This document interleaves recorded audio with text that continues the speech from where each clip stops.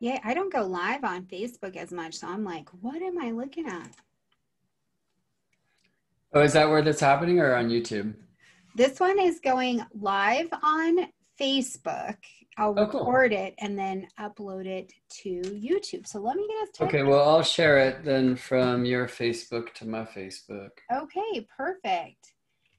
So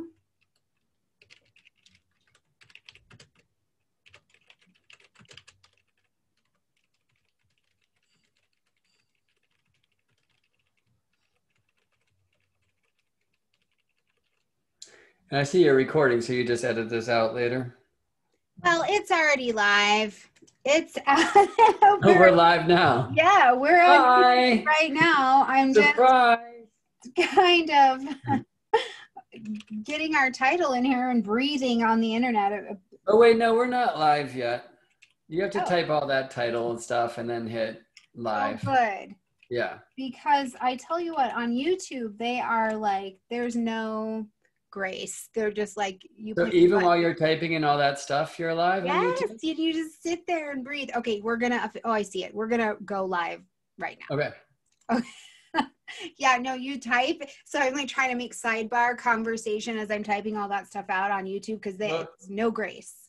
Now we're live, Stormy. And there Okay. is grace because Stormy Grace. Look at that. That's why I have to bring the grace everywhere I go because that's how damn bad I need it. That's all I'm saying. And the world needs more grace now. The So world. we're very grateful for you. Thank you. Well, I'm pumped to have you here for sure. You're back. We've done this one time before and you're back, which I'm pumped to have you. So thank you for showing up and being ready to talk about what's next, which I think is so nice actually that you brought the topic up because it is a time where I'm finding, and I don't know about you, but I'm finding people are kind of tired. We're kind of tired. So it's like I need a view of maybe what's next. When do things shift? What can I expect even in the upcoming months? Like 2021 is what I'm excited about, but even in the next coming months and in the next coming cycle, you know, maybe just some light. Yeah. I mean, I think astrology offers so much, right? Like it can really help us keep the faith. It can have us go in the exact opposite way. In fact, its leanings are more towards, I think, fear if we're not careful with it, right? Sure. And it's been used that way too much, that's for sure. And I really like to say astrology should be a way in, not a way out, right?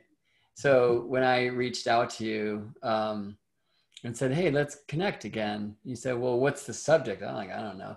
All right, well, yeah, let's talk about when does it all end? Which is actually one of my least favorite questions as an astrological counselor. We hear this all the time, right? It's like, when does this end? When is it going to get better? And truthfully, sometimes it's just really helpful to say, like, look, by next February, things are going to feel much lighter for you, right?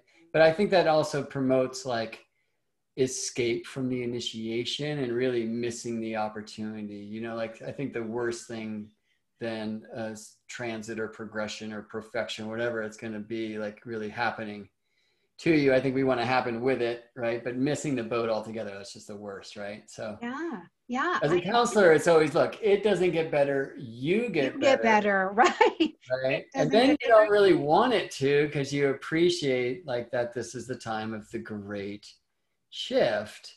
But when we're speaking about this culturally, globally, whatever, it can also be nice to kind of fast forward the astro clocks a little bit and see what's to come. Yeah. Yeah, I absolutely agree. It is just genuinely a hard question because it gets real esoteric real fast as soon as you ask it because it's like there's just a lot in the middle and the meat of that. So we actually had an eat and greet this morning with a Chutabava, and he talked about the mystical Saturn, which I loved, to not only present a different tone of Saturn and how we can think about it and interact with it, things that it can mean, but that there's actually like an esoteric view of Saturn as well, not just this big jerk in the sky trying to make life hard, essentially just all the limits and lessons. So I think it leads beautifully into everything we're going to talk about today and kind of give a view, because when does it get better? Well, it's going to get different, not too long from now. We've got just a few months before Saturn is going to shift into Aquarius. And that's going to bring some different, that's going to bring maybe what feels like relief because it's just not in the Capricorn energy, but it could be a new stress as well, right? My experience is when Saturn steps into a new sign, just like it did back in March, it gives us an immediate view of what's not working here. And that can be shocking. That can be stressful. That can be all of those things, but it's different, right? It This is is certainly different. different. Don't worry, it's a different pain. Yeah, I mean, it has a mystical purpose, right? Like some images of Saturn, right, is like this wall to push against to get stronger until we're ready for the breakthrough. Or I often speak about Saturn like the rings as this rubber band, and you got to put the work in. It's got to get tense, you know, if you want to fire that thing across the room further than you could ever throw it, right? There's a lot of mastery and engagement with that. And, you know, this is part of the Earth game. It's interesting that Saturn, who's, you know, that slowest moving visible light, right? Like that grandmother time vibe. It's like it's so close to the Earth. It's that Taurus. It brings us back in, and that agriculture and that take your time with it and the cycles. And but yeah, I mean, I think a lot of what it feels like in the plane of matter is that we have the opportunity here with the appearance of space and time to grow. And oftentimes our greatest growth comes from having something to push against a little bit. But having an awareness of what that is so important. Yeah, like we've all been calling for the shift. And I think in client work, or when I'm, you know, looking at my own chart and the shape of the time now and what's to come, it's like, well, how can I bring all of myself to this? What do the planets want from me? Like, what are they willing to offer me? How will they help me grow? And, you know, sometimes it really is about doing the work. And sometimes it feels like, you know, like, so my partner Anna's 5-year-old boy has been in the ICU. He spent 15 nights in the hospital. It was terrifying. And he's now out and he's great. And, you know, and I can see it in his chart in a big way. Actually, I didn't share with her what I was looking at his solar return chart and some of the stuff earlier this year. He was like, oof, like this looks really rough. And this guy, like this young guy, he seems to have astrologically scheduled a lot of like some of the heavier initiations in life really early on. Yeah, he's Right. got So it's stuff like, to do later.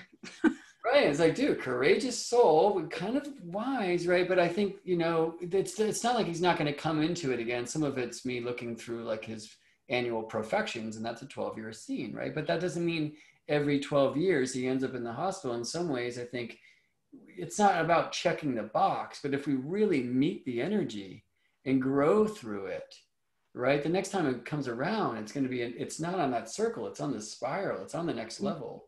So some of this is like, when does it get better? When we get better, like literally, when we listen and when we make that shift. So we've all been calling for a change. Like, you know, what's the new normal? Well, the old normal was not normal at all, Sure. right? It was And accepted.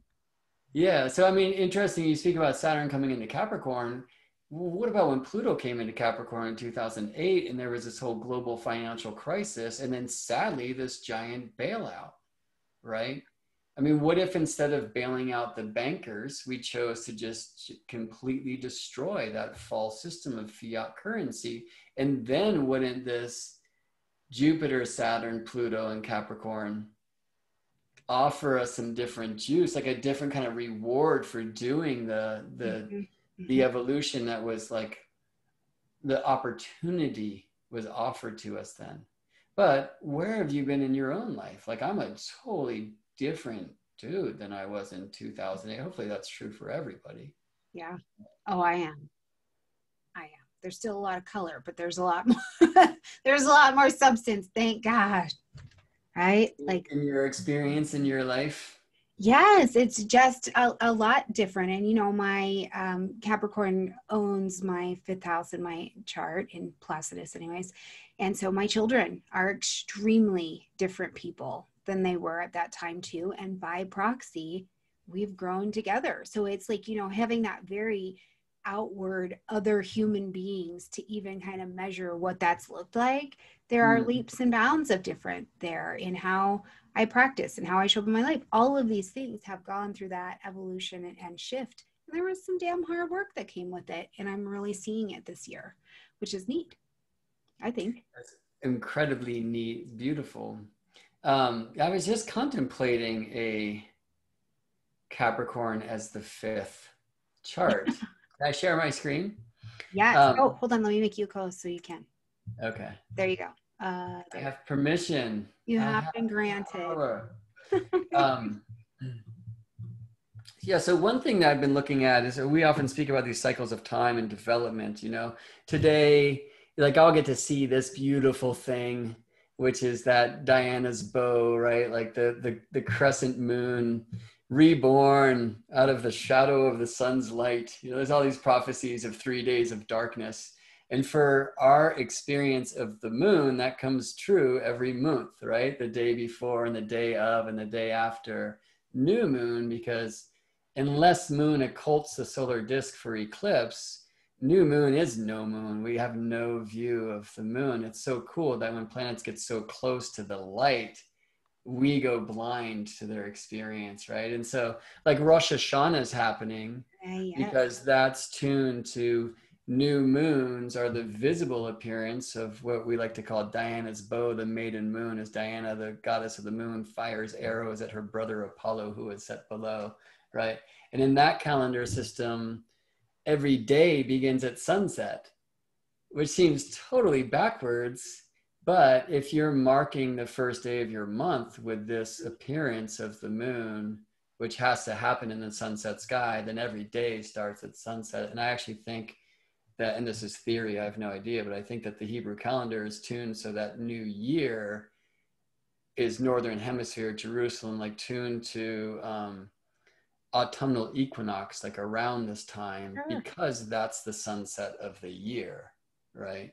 Yeah. So this happens on all levels. So part of the like, oh, when do new things begin? It really has that feeling, right? So right now, this year, of course, we know Jupiter-Saturn conjunction coming up, right? So we're actually still at the end of that cycle because the seed hasn't been planted, but we did have our Saturn-Pluto in January. Right. So we're in the newness of that thing, but the new moon in so many ways is no moon. It takes a little while before she gets far enough away to reflect some visible light to our face.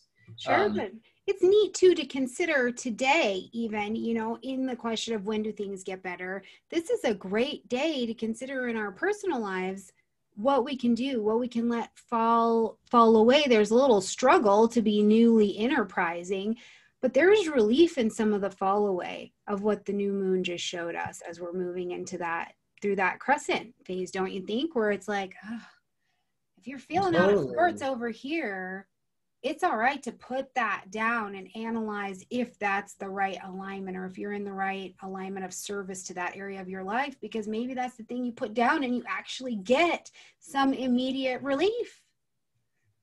Do it. Yeah.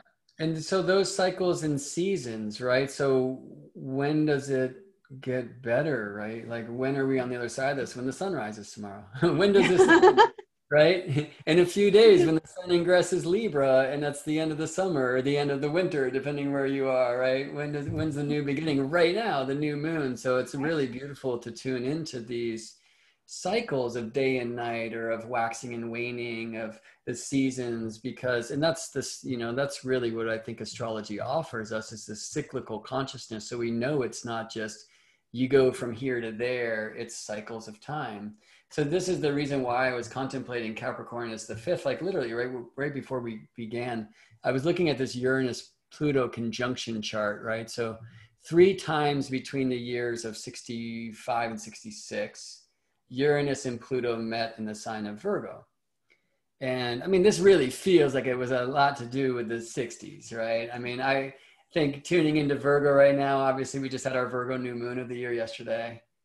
And I know you're leading the Virgo lunation for Astrology Hub right now, Stormie. So I imagine every month you're talking about what kind of seeds do we plant with a new moon and such. But this time was probably even more to say and more peeps to say it to in some senses. So let me just put this away and let's talk Virgo for a second. What did you share with us about setting Virgo intentions for this lunation? Yeah, so my big thing around Virgo time is, especially Virgo being an earth sign and being more in that material plane, the flexible material, is the idea of healing through practical reasoning at this time. And I love that because it's almost this idea of progress, not perfection, but we do need to progress, right? Like we do need to continue to move forward, but how?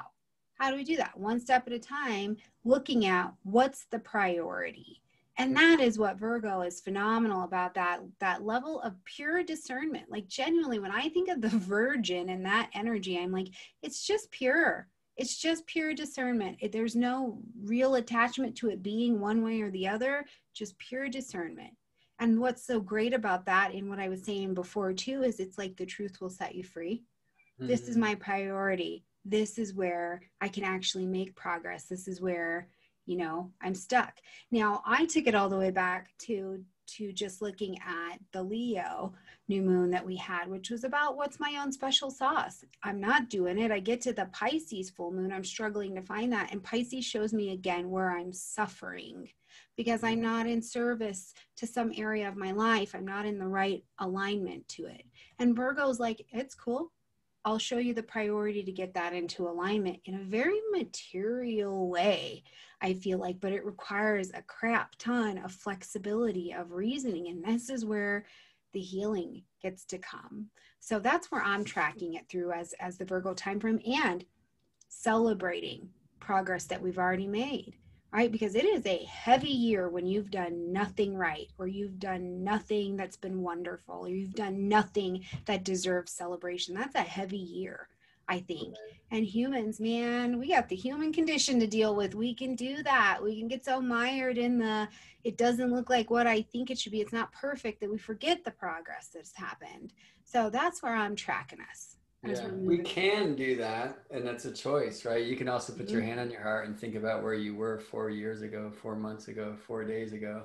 Sure. Right. And these things happen in waves. So the 4-day answer might be, wow, I was really on there 4 months or whatever. But you will see you're on a course of awakening or weirdening if you're tuning into this, I'm sure. Yeah. And you are climbing from where you once were. And it's really important, for us to put our hands on our heart and give us some light. I mean, I think there's a lot of Leo in that. And I often like to say, like, in traditional aspect theory, as we know, signs cannot see their neighbors. Right. And that's a really beautiful study of polarity. And so Leo's goal is not Virgo, it's Libra. Right. I mean, just think about, like, if I want to grab this thing and like,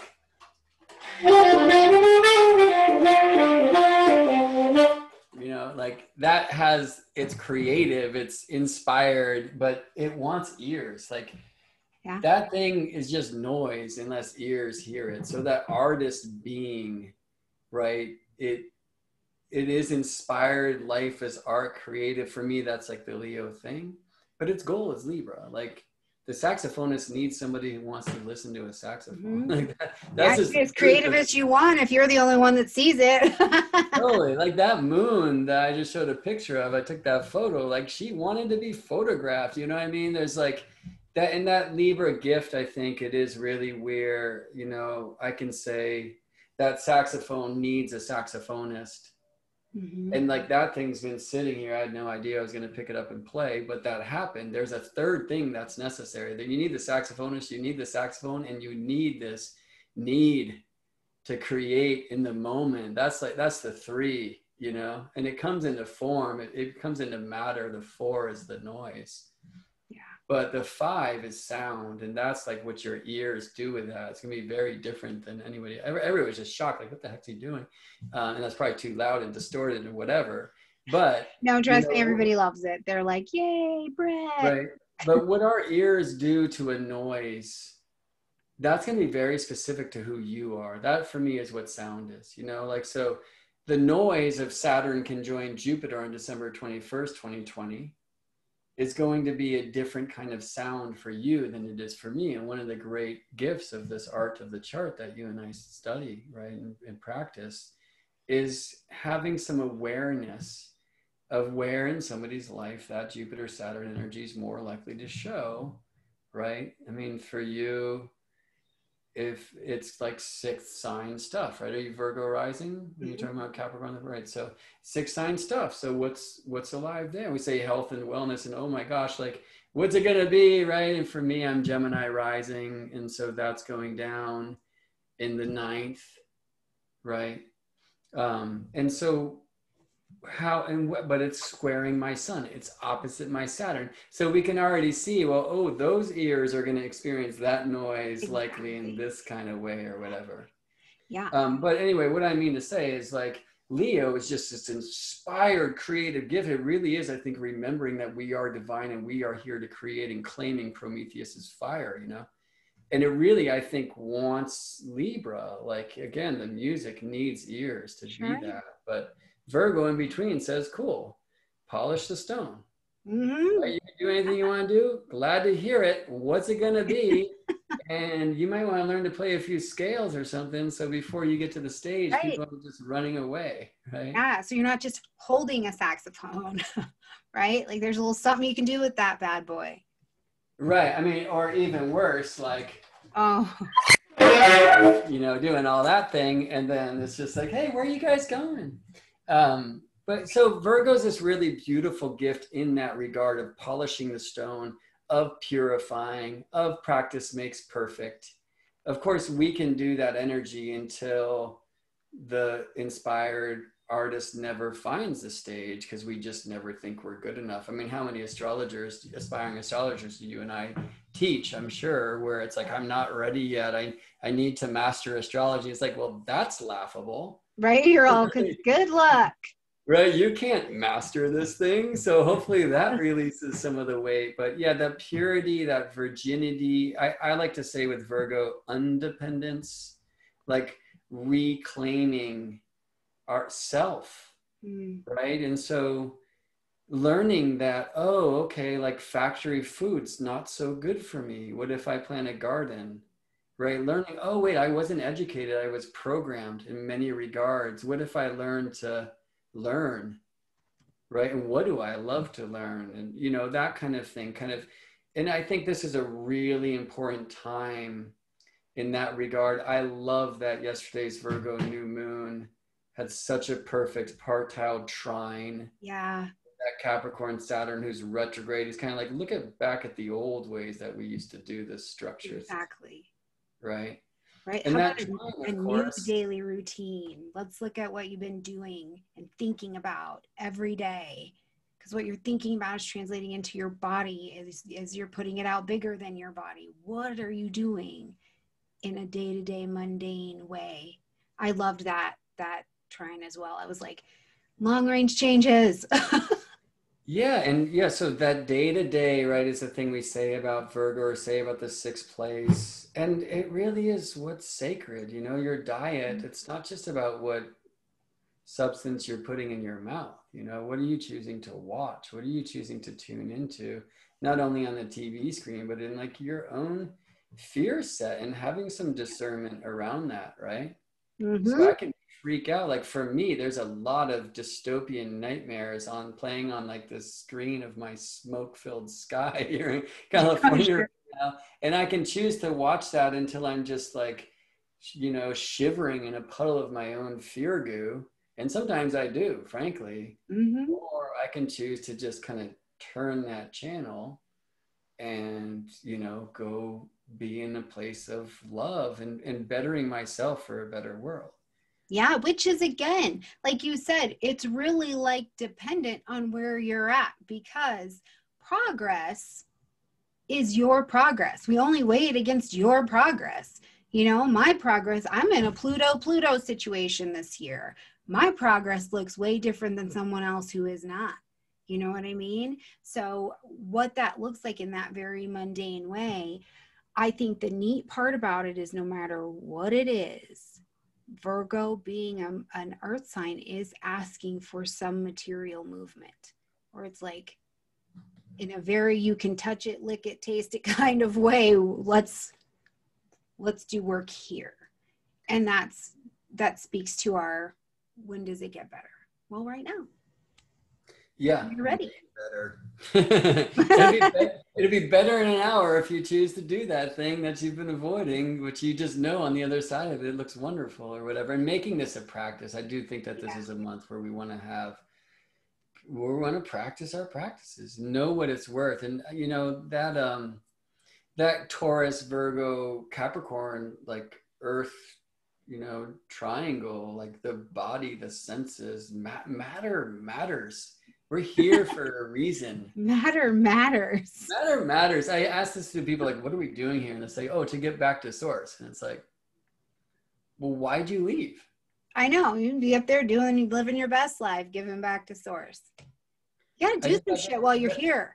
That one doesn't logically compute to me, that you came to earth to get back to source. Why leave in the first place? Yeah, I'm with you. And I mean, I think the answer is growth. And I think that these earth signs really, you know, as far as doing this in this world, it resonates and it's beautiful. And these trines exist not only between signs, but between houses, right? So that kind of second, fifth, 10th,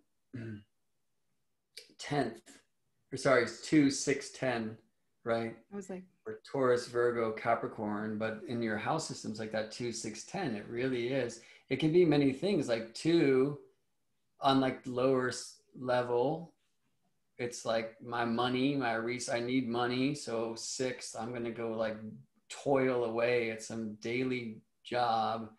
10th, that, you know, is my job, so I get paid, and you're just stuck on this loop. Trines don't mean great and easy. Like sometimes easy energies flowing between things that aren't you and don't work so well, right?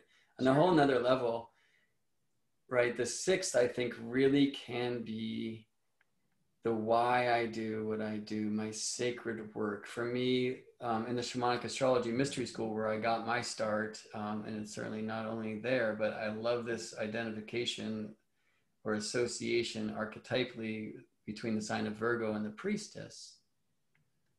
And this idea that it is your sacred work. Yeah. And that is really an independent thing. Like, what is the way that you connect to spirit? That really should be yours and yours alone in some senses. Mm-hmm.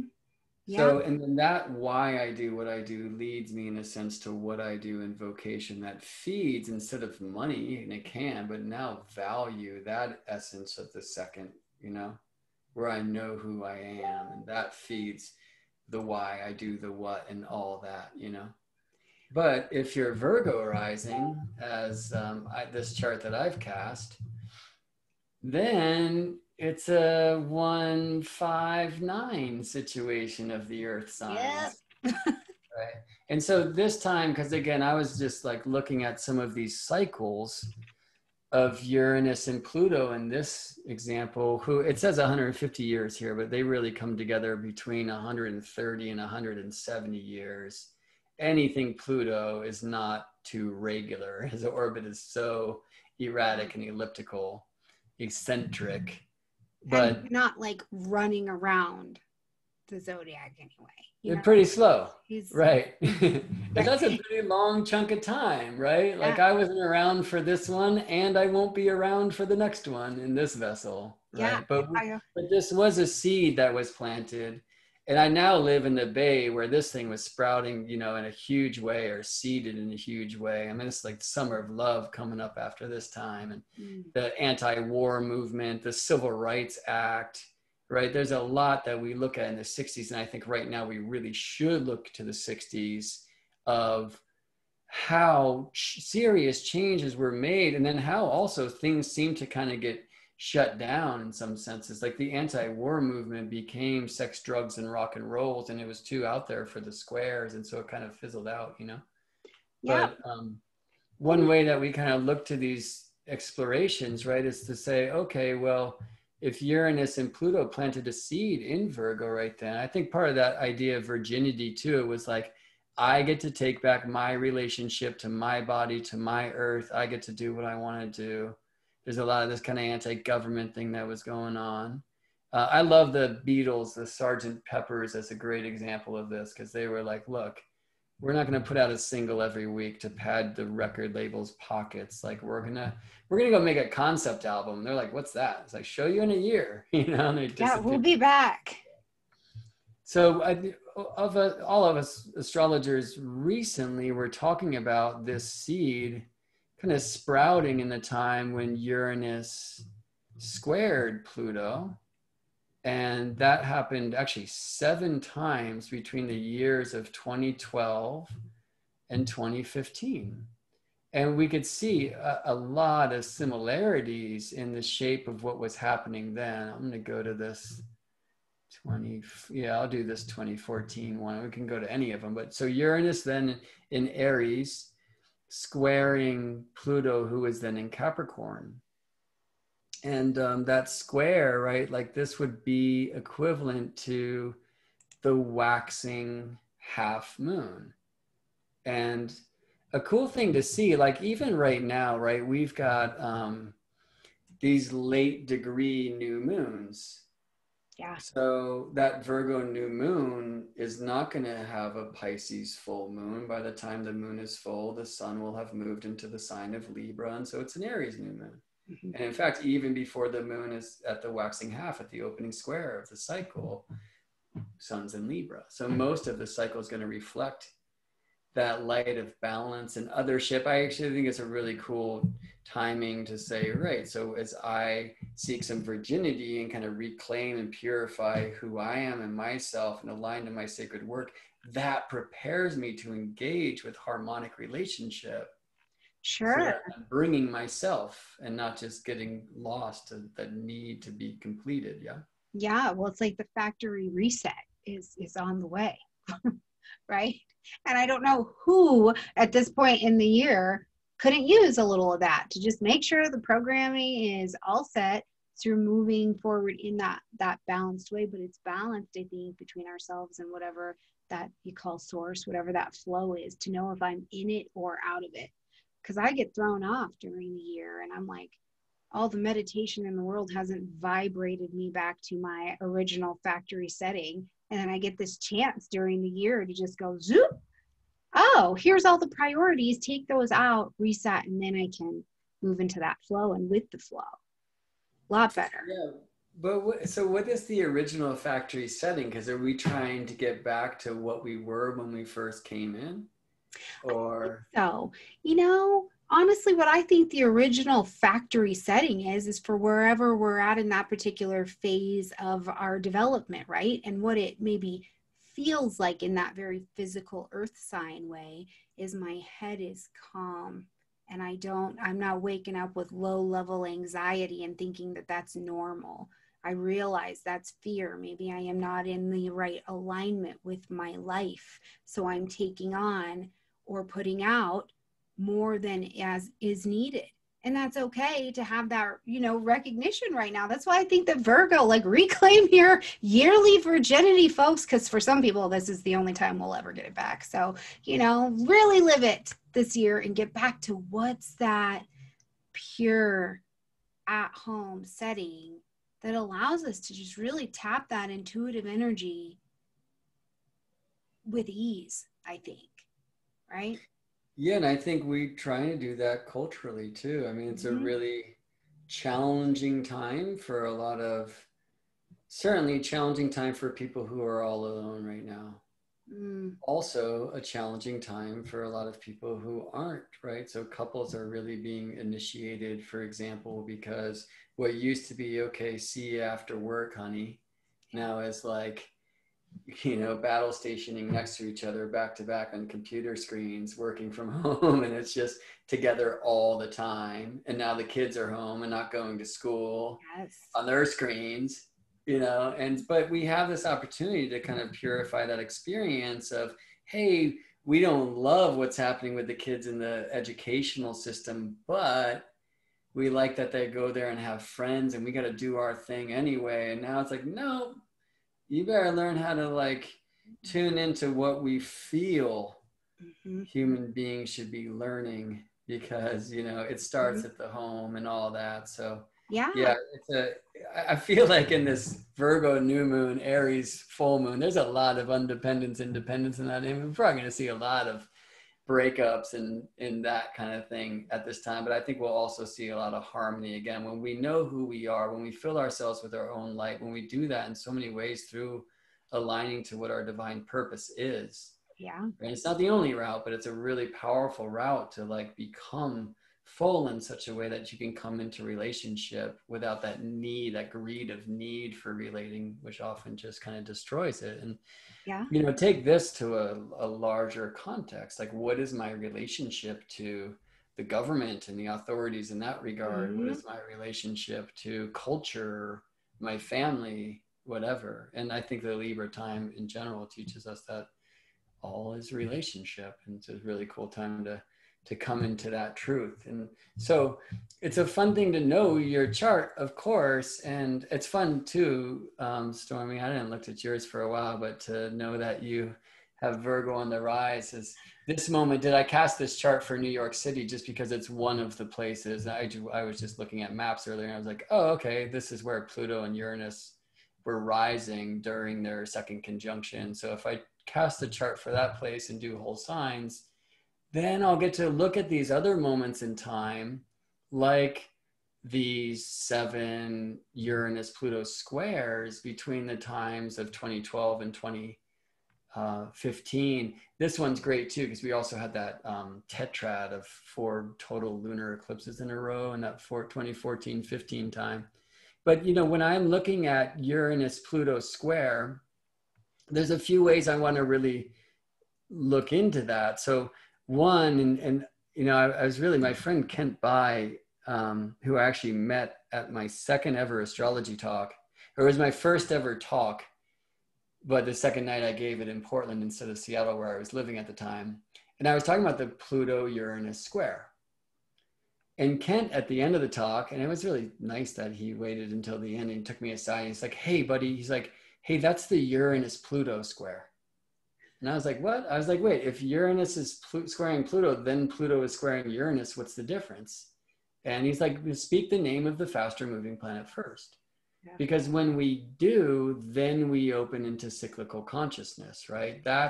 Then we can see that a waxing half moon is very different than a waning half moon. They're both squares, but the waxing half moon is the beginning of the cycle as it's moving towards fullness, and the waning is the closing of the cycle as it's coming back towards new, right?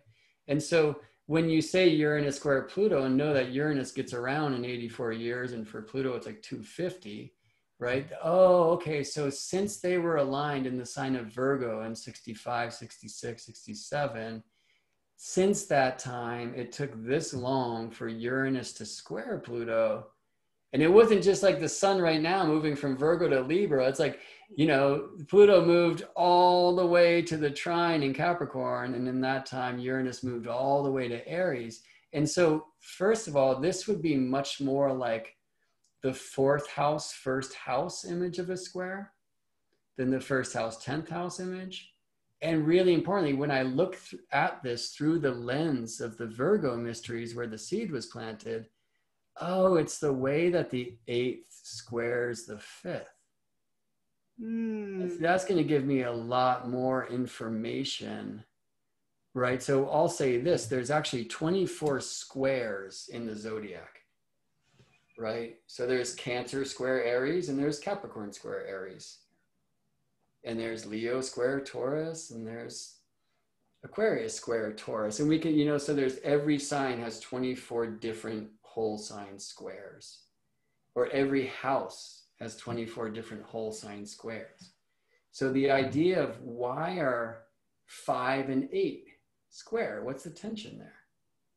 Or 5 and 2 would be another way, right? So this is a fun one. This is called derived houses or turning the wheel, right? So your children, as you were saying before, it's the 5th house.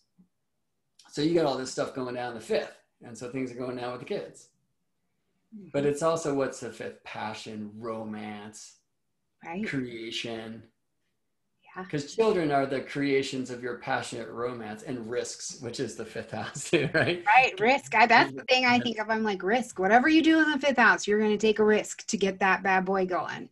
Yeah, and you should. And look, Yeah. having a kid is a risk, isn't it? Right? Because everything's going to change in a huge way. And now you really got to get food on the table and all that. So I like to say, okay, well, what is the job of the children?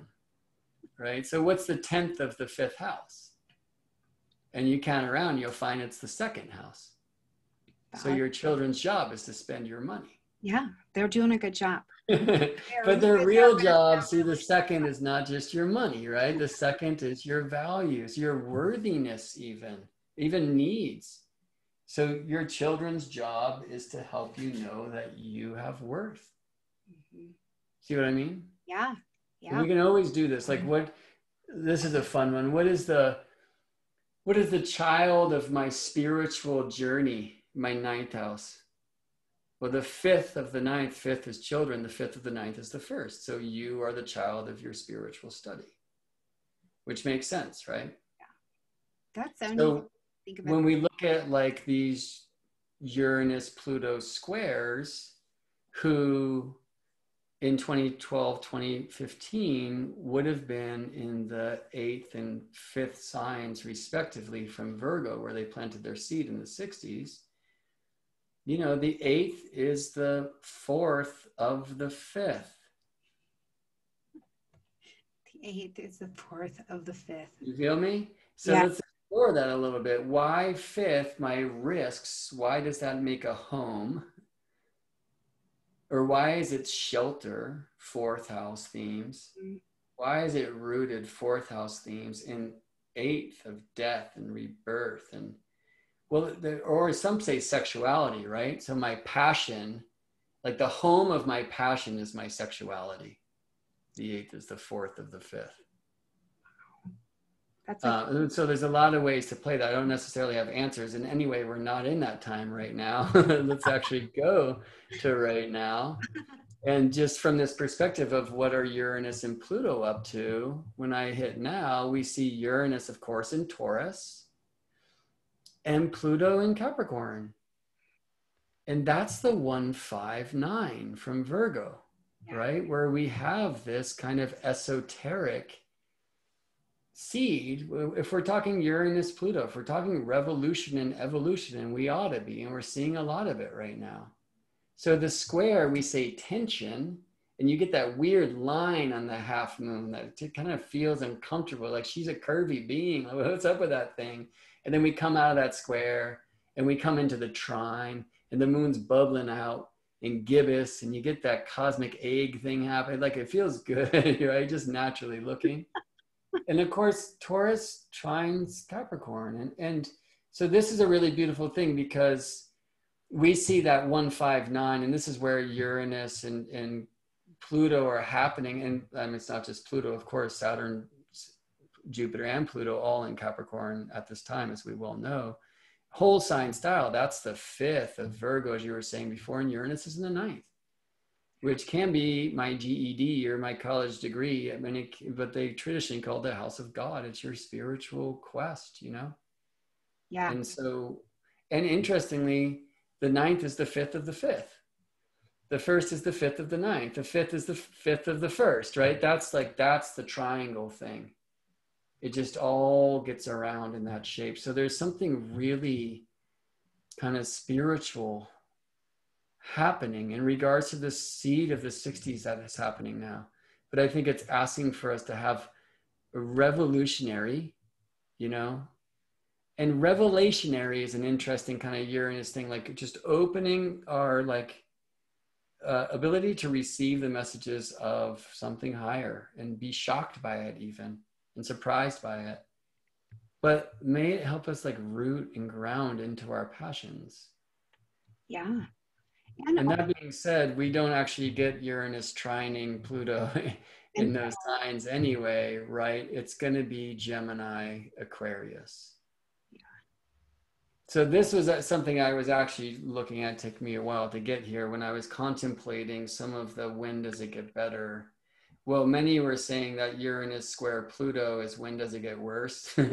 Like because it's just tense and it's revolution and evolution squaring off, and Pluto in that square, that's called the Dexter square, right, is said to be dominating Uranus. And like I don't know. And I mean, it'd be nice to say this thing. I'm not saying we've got to wait till 2026 for to get this to get better, but it's really interesting to see this image and check it out. Neptune, right? They're all sextile Neptune. So if we had 8 hours, I would go back to the Uranus Neptune conjunction of in the Neptune Pluto conjunction back in the 19th century, and explore those from those themes. But just to speak about like Gemini as the 10th sign from Virgo, Aquarius as the 6th sign from Virgo, like how does that trine speak, and why is the 10th the 5th of the 6th? That kind of brings me back to some of what we were just talking about, like the 10th of our vocation, our visibility, and our legacy. It should be the child of not just our daily, right? Because if it's just our daily toil, then the 6th is illness. If it is our sacred work, then the 6th is health. Mm-hmm. The child of the why I do what I do Mm-hmm. is the what I do and how I'm seen doing it. Yeah, this is the concept that I brought up in what we're talking about, which is like in the daily sacredness of life. Why do you do what you do? You know, if you're getting out of bed, what's your mission statement? And if you don't have a mission statement, this is a great time to get one. Why do you do what you do? Because if you just are up and about, that's a lot of wandering that is sometimes really delicious. But at this time, when we're having, you know, this whole readjustment to the planet, like what are you aiming towards when you're getting out of bed in the morning? Because I tell you what, I don't know about other people's experience, but for me, if I have a purpose and I can aim and realign with that all day long, regardless of what's going on, I can make purpose driven decisions. Do you know what I mean? Mm. And that's a Those who wander are not always lost, no, I but don't. some of them are. You know what I'm saying? I'm like, what the are you doing? You know? Mm-hmm. You just talked to Gary Caton this week, right, about Mercury cycles and what I like to call the meta Mercury cycles and the elemental year or years of Mercury, right? And I mean, I'm just assuming I'm sorry to say I didn't hear that interview. I'm talking too much to listen these days. Not always, but too much, that's the case. But anyway, like knowing the truth of Mercury's dance with the sun from our point of view through the elements, Mm-hmm. we've been in water mind world for a year and a half, and there's a little more to come. That's a long time. It's a long time in the human condition to be so in that, you know. I think at a collective level too, thinking about that, because we think about the different makeups of charts that are out there. Some people have been in their glory, right? They have been like, I'm living my best life. This is so good. And then there's everybody else who's like, this has been a long time in my emotions, in my home, in my past, in my all of that, to be sifting and shifting through, as well on the bridge of, oh, we're just readjusting and changing our whole world. Yeah, the water is not the mind's like comfortable medium. Like I'm wearing the blue shirt down here. That's for the heart. My mind wants to live up here in the air. You Yeah. know, and certainly that's not the only place that Mercury will thrive. Like there's a beautiful, there's thinking, intuition, and sensing and feeling and all that. And it's been a bunch of feeling because Mercury's retrogrades have all been water signs, at least the interior conjunctions, all water signs for all of 2019 and all of 2020, including the Cancer cycle that we're in now and the Scorpio cycle to come. But this is a really cool, like meta retrograde of the Mercury cycles that we move through the elements, what we consider in the chart as backwards retrograde, because we'll move from the water like Scorpio to the air like Libra. And so Mercury's about to go into air signs starting next year. Aquarius, right? Will be the first one next year, I think. And yeah, and it's like, what's going to happen when we stop thinking with our hearts and start thinking with our minds? And look, that doesn't mean bad, right? There's a lot of spiritual training right now. Get out of your head and get into your heart. And of course, we do live in a paradigm that is so head focused, so much promoting that way, right? But the mind is a terrible thing to waste. The mind is a beautiful thing. And I really think that part of the path, solve et coagula, the great alchemical axiom, break apart and put back together. It's like, let the mind do the mind, let the heart do the heart. Like, you don't want to think what you're feeling. That's not feeling. Right. And you can let your thoughts be heartless in a sense, right? That doesn't mean evil. Like, think and feel, and then bring those two worlds. So like, if I'm on like a deep conspiracy, so-called conspiracy theory rabbit hole, which is one of my favorite places to play, like, I don't bring my heart into that space anymore. I'm like, hey honey, like, why don't you just like lay in this hammock over here? I'm gonna go check some shit out. I'll come back, and the heart will be like, hey, what'd you find? It's like, I'm gonna tell you 10% of that stuff. Right. And, you know, by the way, so when I'm like, and it's getting all scary, then my heart's like, hey, come home for dinner, sweetie. And my head's like, okay, cool. Right. Because like the heart, that's discernment, right? The heart will know like what is good and what is not. Right. Where the mind goes to look at what is right and what is wrong. Right. Yeah, and I think that we are in a time of, just regardless of which way you go with it, and some of it can be seen as great, we're in a time of incredible like mob rule and mind think, and just getting carried away in the tidal waves of it all. And this, some of that, so in this question of when does it get better, one thing I think is a very important shift that is coming our way is Mercury moving from these 2 years of watery. The other does 4 cycles. The cycles are about 116 days, or 6 in the same element. And we're currently 5 out of 6 in the water, and then we go into the air. That's going to be a huge shift, because it's going to be like, whoa, right, that was a powerful dream. And now let's start interpreting it. Yeah. There's a lot of emotional intelligence that's been built over these Mercury cycles, though, you know, because it's had to kind of, I think, come that way. And I think that Mercury in water energies like that is strong in that way. You know, So he's like compassionate, caring, like it's not bad. Sure, right? It's just a lot. It's just a lot. I mean, you want to see Mercury just be at his finest, put him in an air energy, truly, you know, and we're going to get a different experience. But I think this couple years of real emotional intelligence and getting into that is also a piece, as I think about all of the Aquarian and air stuff we're coming into, is that part that keeps us human as well. So I don't think my way around your humanity and forget that we're still humans in this together. Totally. Yeah. I love that we will be in a Scorpio Mercury cycle. The way that I've come to do the cycles, I do them like Gary does. So people can go listen to Gary and Stormie speak a couple of days ago to hear more about that, or read Gary's amazing book, which is Hermetica Triptycha, part 1. In the Shamanic Astrology Mystery School, where I got my start, they do the cycles a little bit differently. I've now come and start with the interior conjunctions, which is what Gary does. Yeah, I mean, we will be, from that sense, in a Scorpio Mercury cycle when Jupiter and Saturn make this big move into the air sign, starting with their Aquarius conjunction on December 21st, 2020.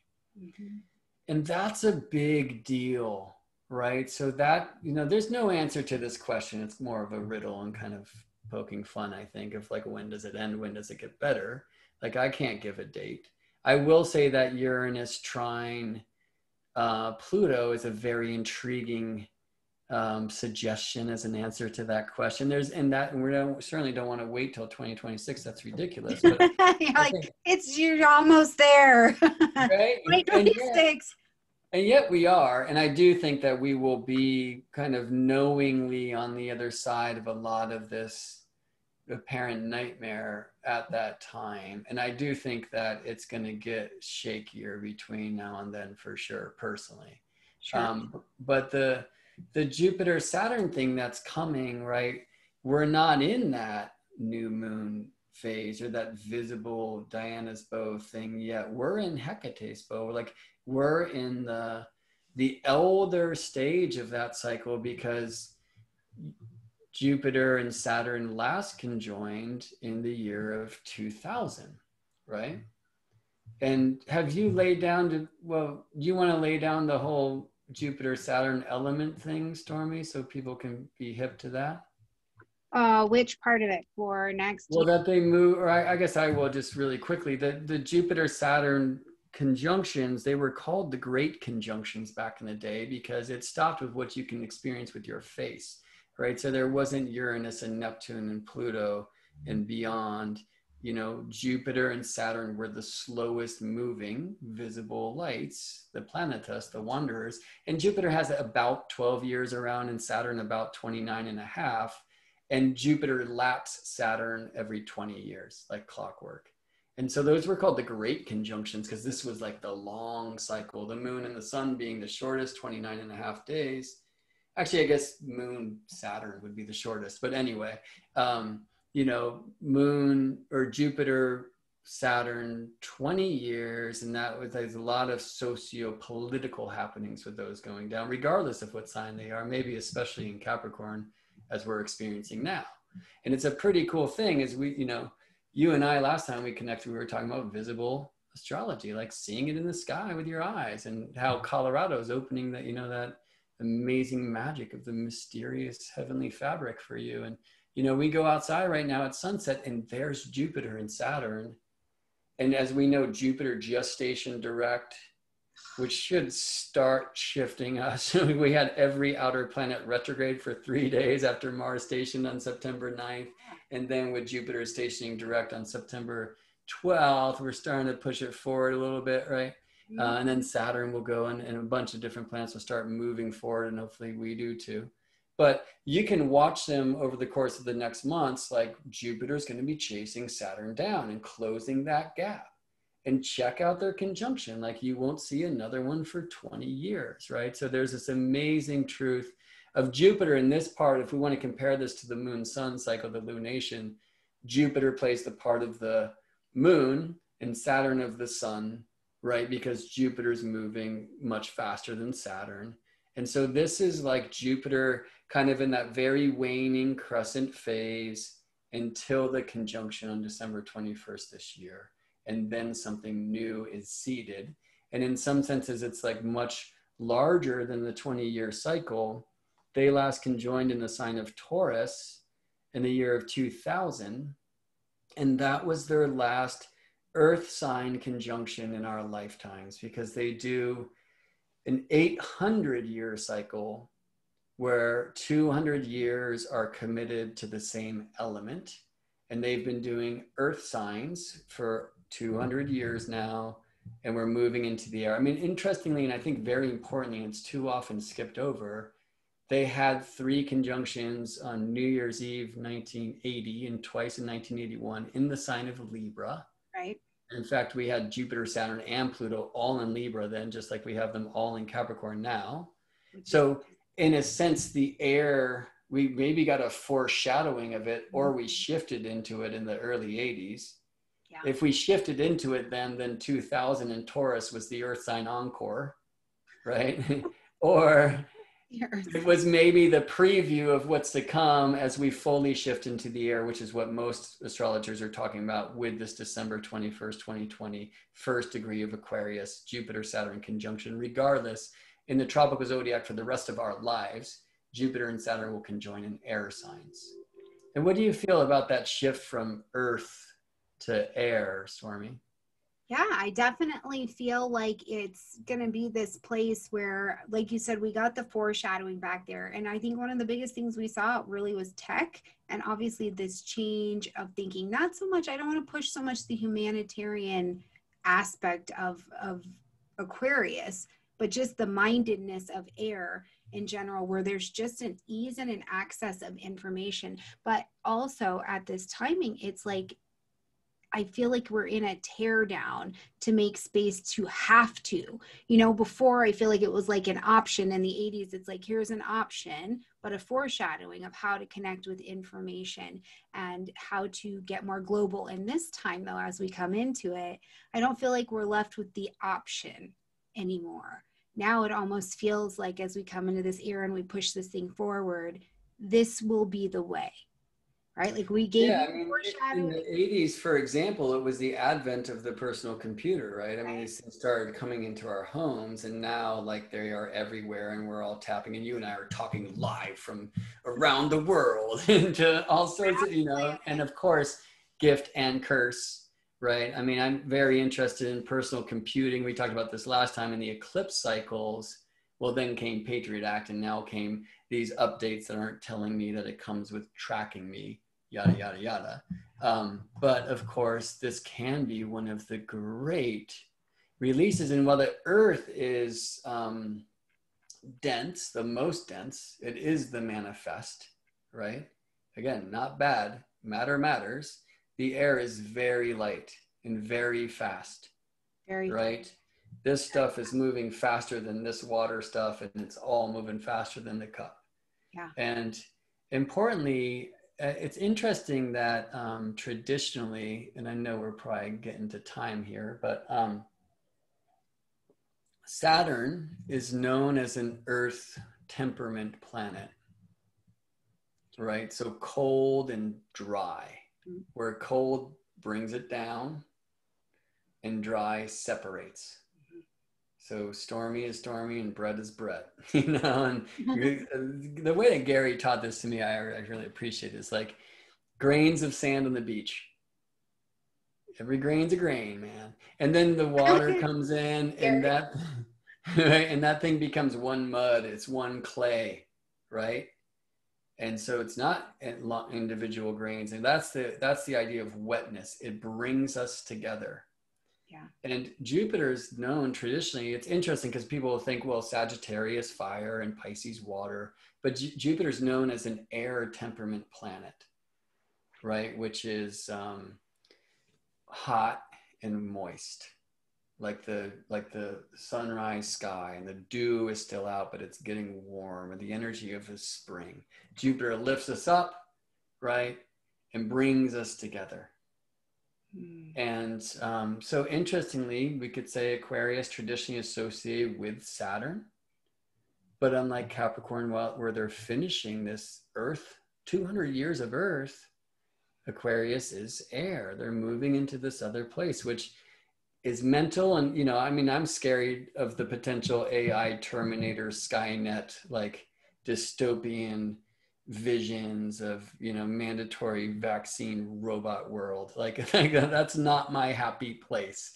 Like I want to maintain my humanity as an earthling personally, but there is something about higher mind that can open up. I mean, some people are like, yo, it's our space brothers and sisters coming in. Right. Maybe it's us literally through our technology, Aquarius, like learning to see even more beyond the limits of our senses, which is more of an earth thing. Well, and I think we have to. I mean, the way that it makes sense to me is Saturn and Capricorn, we're going to relook at the structures, all of the things that I think are traditionally known with that Saturn Capricorn energy. But when Saturn gets into Aquarius, it's like, cool, we built the Starbucks on all of our land or our coffee shop. What do we do with the rest of the land? We've never seen it. We've never done it. We don't know enough, I think, to even perceive what could really be next. So the best we've got is to go to the past and pick out all the scary stuff, right? Because that's what humans do, is we pick out all the bad stuff first, right? Because we've just maybe never been this forced to be innovative, right? Like the last time, I mean, we think about this, you got to be like 85 to have really seen the world get as different as it's about to get again, right? That's why, I don't know if you noticed this, but if you watch like the Google feeds and stuff like that, we got a lot of interviews going with people who are over 100 years old. First of all, the fact that they're alive is cool, but they're like, calm down. The world got different before and everybody's all right. So and I think important. that's interesting, but I think that's super interesting because those people saw it. They saw the world be something it was never even conceptualized to be before. And we're in that now. And so we're like, we don't even really know. We just know it's going to look way different. And hopefully it's not terrible and we all die. That's always the human way, I think, is like, hopefully it's not terrible and I die or I get hurt. Yeah, it's so important. I mean, and this, I think, is the great calling of this Capricorn Council, as I've been calling it, is like, elder does not mean older, first of all, but older does mean elder if we're willing to listen, right? So in our culture, we've pushed the grandmothers and the grandfathers like into homes, right? And then we need somebody to step in and be that voice of wisdom. And sadly, that kind of vacuum, that kind of hole is going to get very unwise beings trying to step in and do what is the role of the Council of Grandmothers, right? Like, that's the true Capricorn, the elders, the ones who are preserving the true traditions. And it's so helpful, right? Again, like for me to sit with folks who were really alive in the happening during the 60s, right? And it's like, oh, I don't know, like we were way into it. And then suddenly Bob sold the Bucky Dome in Big Sur and shaved his ponytail. And he's a banker. I don't know what happened, but like, well, what was happening? And then what happened? It's really important to hear. And then also like, I remember when I was so like, I was just in so much pain about what is the world now that I've opened my eyes beyond what I was trained to believe it was. And I needed those end of the world themes. So when 2012 wasn't that, there was like this comet that came around some years. I can't even remember what it's called now. And I was way into that. And I was talking to this elder man, David Cates, a great teacher at a festival. And I was like, oh man, and there's this comet. And he's like, what?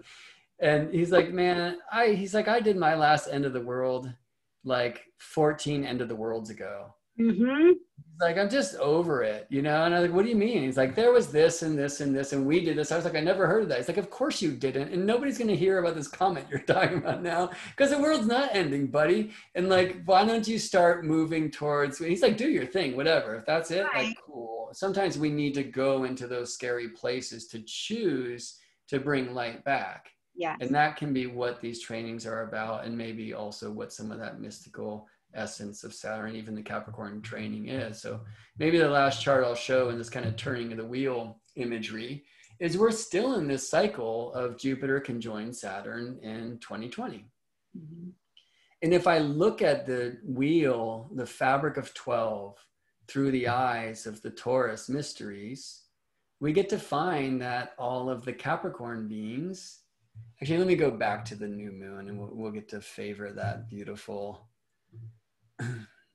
new moon in Virgo and that perfect trine to retrograde Saturn Capricorn here. And you know, what I like to say, I mean, this is a little too much for some, I think, in this languaging, but traditionally the ninth was called the house of God. It's like the ninth sign teaches us how each of the 12 prays. So if I'm on a study, if like what's rising in me is the Taurus mysteries, and I'm here to learn embodiment and the grace of Earth's pace, and that beauty is a spiritual practice, and spirit is a beautiful practice. Like my passion's gotta be getting into the amazing, intricate, beautiful systems of Earth. And like the temple is, how do things work?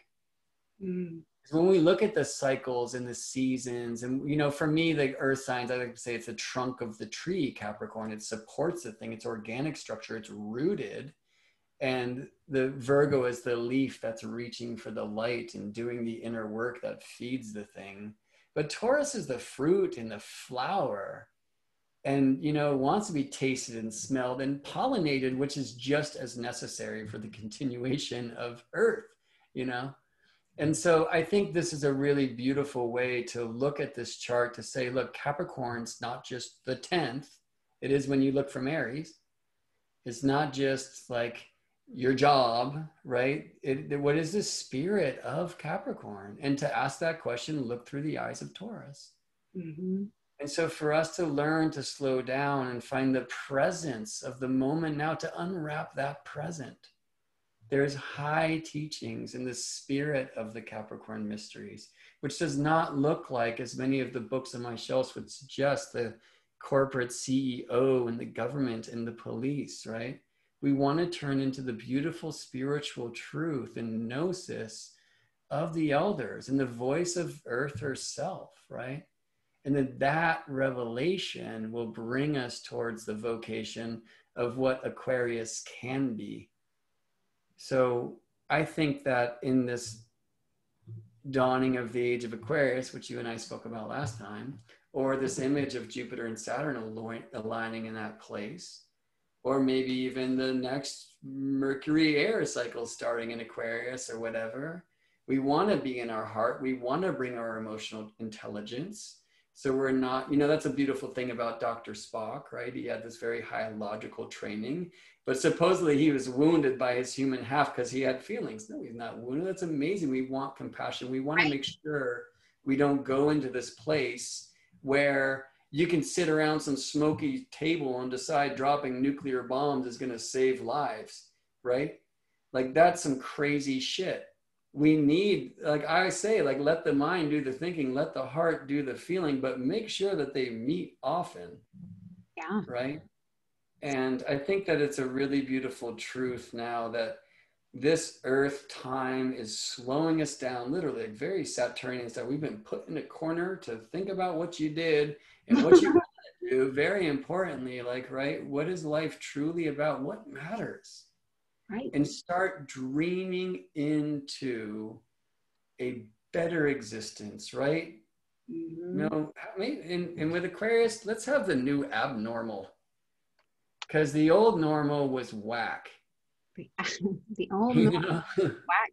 Well, so with all of this stuff, I know like we're super over time, but just on a quick view, what do you think that this looks like for the United States going forward? Well, I mean, it is crazy. Like we know that in the US chart, at least if we're looking at the 1776 revelation time, that this is Capricorn Pluto return. And many favor the Sagittarius rising chart for the states. And so that puts Capricorn on the second. And so some kind of financial ish, which certainly seems to be, in the windshield, like ahead of us. I think what a lot of people are sleeping on is that it's also the Neptune opposition of that US chart. It's a really interesting one. My friend Nancy Fisher turned me on to this. It is the Eris return of the Columbus so-called discovery. Well, but that's interesting because the United States, if we use the Sibley chart, would also be coming into its progressed balsamic phase. So to give birth to new whatevers. Right. And I mean, that's going to happen regardless of rising sign, right, in that late 70s time frame. But where in the houses is it depends, of course, on the ascension. And I'd say we can look through all of the 12 eyes anyway, always. Like we should. Getting to know our charts from every one of the 12 places, right? Just turn your fifth into your ascendant and see what your kids see, right? Turn your seventh into your ascendant, see what the other sees. I'm actually teaching a class on that coming up for WASA, for Washington State Astrological Association, of turning the wheel, and how that's not just about derived houses. Like, we can turn the wheel to say, oh, where does your husband's second brother's wife's boss's cat live in your houses, which is cool. Right? But we can also say, and I do this a lot with annual profections, right? Like, so for example, I'm in a 9th sign profection until my birthday in October. So that's Aquarius for me because I'm Gemini rising and traditionally ruled by Saturn, who's in Leo in my 3rd. So they said Saturn's my time lord. But importantly, Leo is the 7th of Aquarius. So if the ascendant's perfected to Aquarius, now Leo is my 7th place, and it's going to be a relational thing, right? And you really see that stuff speak. So I'm excited. I'm doing that, and I'm doing a vocational signatures workshop. So Actually, I haven't put that up at geminibrett.com, but people can go to WA for Washington, astrologers.org and learn about the workshop. It's October 8th and October 10th, respectively. Well, Anyway, so sorry for a plug that came in there. But yeah, looking at these things through the different eyes of the houses. So one really important thing about the USA chart that a lot of us somehow are sleeping on because Neptune is so sleepy is it's not only Pluto return, it's Neptune opposition. Okay. Right? So the US has the Virgo Neptune now with the Pisces Neptune opposing it. And again, all things Pluto are erratic. So creating a moment in such a way that the Pluto return will be synchronized to a Neptune opposition is a statement about that type of moment. And so there's going to be some delusion, I guess, with the Neptune opposition, can be really foggy. You said that you're in your Pluto square now. Well, that's the one to come, right? So enjoy. But it's also like when the fog comes, we allow it to release ourselves from what we thought the land was, and we get to see a new place, a new light. And if we think of the Sag rising chart, well, that would have the 10th sign as Virgo, the 4th sign as Pisces. So there's some realignment at the roots. Neptune in the 4th, realigning the spirit of the land to realign how, you know, the roots so that the fruits and the branches can be renewed. And that for me is maybe the most beautiful promise of what's coming, like realigning again, like from the idea that our whole world is financial. That's bullshit, right? To coming back into values. Because a lot of that land of the free, home of the brave shit, it sounded really cool in school, but when I look around, that doesn't seem to be what's going down. But that doesn't mean we should turn our back on it. Let's just actually do it for the first time. But that's going to happen only when we end the genocides and the racism, which of course is the blood on the hand of the so-called American enterprise, which maybe never can work because it started in such a shady space. Or maybe it can if we do some realignment and some healing and some forgiveness and some growth. And then I think, you know, what would it be if we choose for the fruits that we give to be these Virgo fruits of the priestess way of relying to spirit, you know? So I'd like to see it be that truth. Yeah, I think there are many who would agree with wanting that to be the situation as well. I think I'm just fascinated by the United States right now in all of its little chart forms and everything that's happening, looking at it from many different lenses. And it's, I don't know, I just keep continuing coming back to this idea that I'm like, the United States better ask its elders how they made it through some things, if we're going to make it through some things. Yeah, and those, if we'll listen to those who have been through it, right? I mean, it's, you know how it is. You can't tell your kids what to do and what not to do. Like they're going to have to learn from their own happening. There's no doubt about that. But at the same time, if they've heard it, they're going to get to the point of it all much faster. And if we would just choose, and I think a lot of us are, if we would just choose to listen to those who have come before, those who have lived different experiences, right?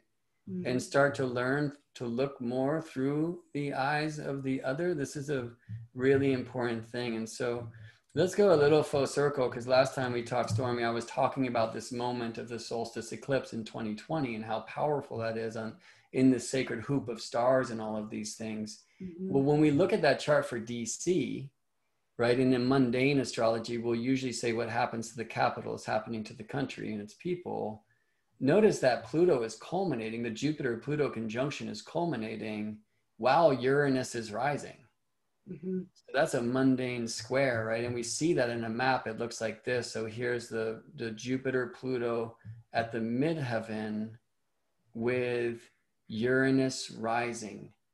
And that is so strong in the DC chart, as we can see.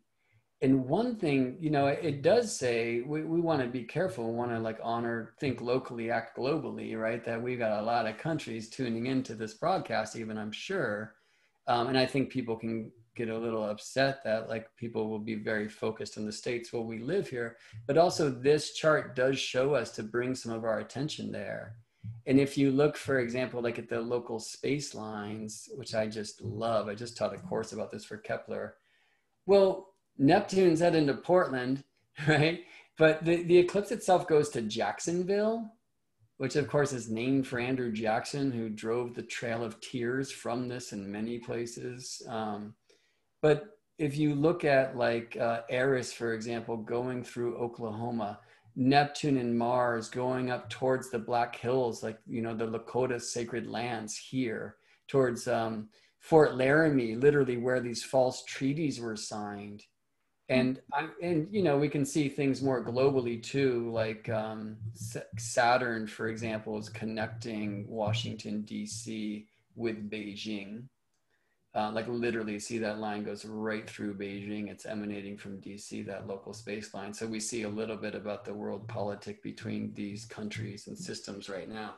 But one thing that I've really had my heart lifted by and my hope reinstated by and the reminder that I should be in my faith is seeing some of the great changes, even though slow, that are happening for returning our ears to the native way, right? The wisdom of this land where I live.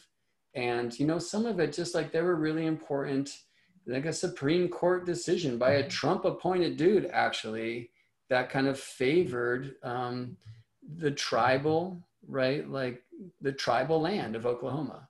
There were things that happened, even if it was just in protest against that dude in the Black Hills. When he went to Mount Rushmore, which should be six grandfathers, that's what it was always called for the directions. You know, the Washington football team is now called that.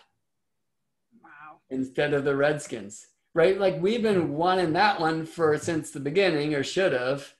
And now it's cool. You know, people actually suggested different like new names they could take on. They're like, right now, they're just like nameless. And I think that's really powerful.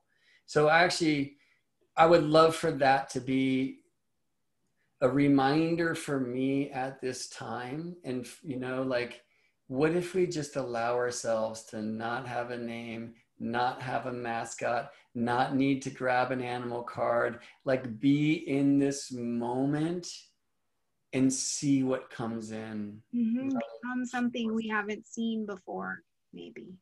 In every way, personally, globally. That's all right. That's all right. And it starts here, right? Oh man, well, we like totally killed it. We talked about a lot of stuff on the internet today. And this year's second time. So I'm really excited to go over your channel and check out a lot of these things. Like just looking up for the lineup for this week, I'm like, oh my gosh. Yeah. So yeah. Our Stormie, thank you for having me on in Yeah. your zone. It's really nice to connect with you. Yeah, thanks for coming. It's always like I feel like you leave and then I have to go think about all of life and all of astrology for like 2 hours and like learn everything you just said, which is always a nice feeling for me. I'm a researcher at heart. So to find out the next thing, that's actually something I was laughing about with Gary when he was here and Adam Gainsbourg when he came, is that I said at the end of last year, I was like, you know what? I think where I'm at is I would love to have a better reunion with the sky and get sky teachers. And then I feel like the luckiest person because I got all three of you guys. I was like, ha, I'll know that damn thing in no time.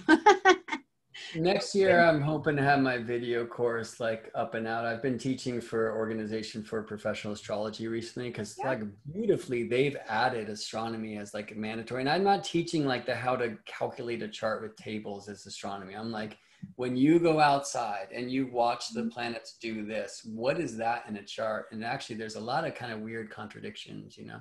Yeah. And Gary and Adam with Julene Packard-Lewis and Andrea Kennedy, like the Sky Astrology Conference folks, Shamanic Astrology Mystery School, where I got my start. There's a lot of us who are really tuning more and more. And I think that this is part of Uranus in Taurus, right?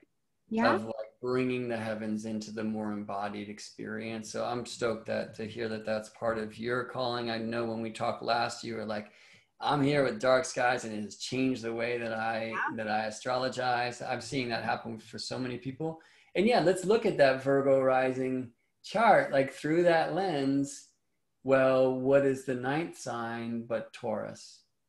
Right? So for Virgo, who I believe is on a path of learning the sacred geometry and the fabric of nature and how all the pieces interconnect and the cycles and the seasons, and that body mind side of Mercury, that Hermes side of Mercury, you know, then the way we pray a Taurus, like it's about the beauty and the embodiment and all of that. So to get really passionate, fifth Capricorn, you know, about the study of beauty and sensuality is going to bring me more into an experience of the intricate fabric of nature. So just to give you something to fuel your 2 hours, then take a chart like this. I really love Astro Gold software. Let's just do this. And it gives me the 12 whole sign versions of a moment. Sweet. Right. And then I can say, oh, well, this is Mars is in the 12th of Aries, and Venus is in the 2nd of Taurus, and Mercury is in the 2nd of Gemini, and the moon is in the 1st of Cancer, and the sun is in the 12th of Leo. So both Mars is in the 12th of Aries and the sun is in the 12th of Leo. What's that about, you know? And it's a really cool way to explore natal charts. It's like the tradition thing would be, oh, can a planet see the signs it governs, and how does it see it? But if you do this with a natal chart, sometimes it'll be like 7775 58771, and you're like, wow, even though this person doesn't have a really packed seventh house, the way the planets relate to the signs that they govern is all relationship based. Yeah. And so it's this hidden truth that this soul is so devoted to relationship or something. So that's what I'll be teaching for the turning the wheel with annual perfections coming up. So if people want to check that out, eventually I'll have it up on my website. I should do that now, which is geminibrett.com. But you can also go to WA for Washington, astrologers.org, and find out about the coming turning of the wheel and vocational signatures in the natal chart. So 3 crows chasing a gigantic red-tailed hawk right outside my window. So sometimes you got to do it. Sometimes you got to just do it. Good. Well, all right, Stormie, thank you. And I'll make sure all your info's under the video, especially once I post it on YouTube, so people can find you, find where you'll be at in this next weekend, a couple weekends, and all that good stuff. Right, it's a treat to connect, and I hope folks who on my place, like who just heard Stormie, maybe go over to her page. She's doing this every week. So there's like 4 this week. So there's so much amazing astrology, and thank you for bringing that grace, Stormie. So, and for holding it down. I saw the bass clef on your wrist. You know, that's the job. Yeah. Keep it steady. Right. Yeah, good. All right, you guys. Well, we will see you. Man, we'll see you on Monday. Are we going to see you on Monday? No, we're going to see you on Tuesday when Rick Levine will be here, and we are going to talk very specifically about 2021 and the Saturn and Uranus squares as they are happening multiple times throughout 2021, what that looks like going forward, what it's looked like in the past. So we'll have an exploration of that, and Rick will probably say things that are inappropriate, and it will be wonderful.